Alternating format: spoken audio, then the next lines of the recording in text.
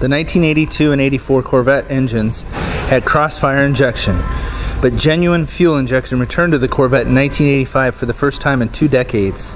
The 85 Tuned Port Injection, built by Bosch, was standard equipment and featured a mass airflow sensor, aluminum tube tuned intake runners, a mold class plenum, an air cleaner mounted forward of the radiator support. The new L98 engine delivered a horsepower increase from 205 to 230 and a torque increase from 290 to 330 pound-foot.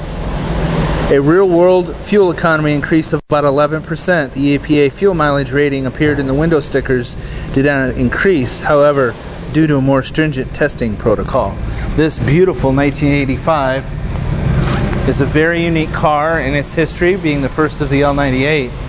But it only has 28,000 miles on it, and it has been judged by the NCRS in 2007 and 2008 as a top flight award winner.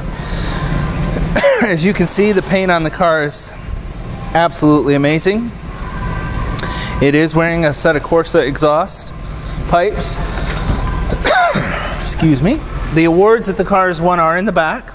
Do come with it. I do start to notice just a little bit of wear here on the bolster. Seats and all, the interior is in excellent shape. The 4+3 works good. The digital dash is in excellent shape. Nice and clean.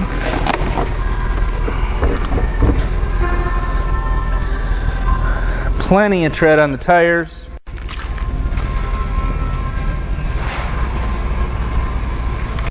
Truly stunning car. You'd be proud to show, and to have a show car at this price is a great deal.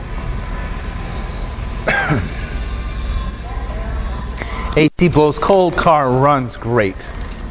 Good weather stripping.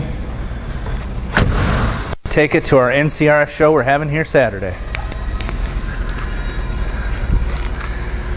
Folks, if this car interests you or any of our hundreds of classic cars and Corvettes, give me a holler, 770-605-2056, or email me, john@buyavet.net.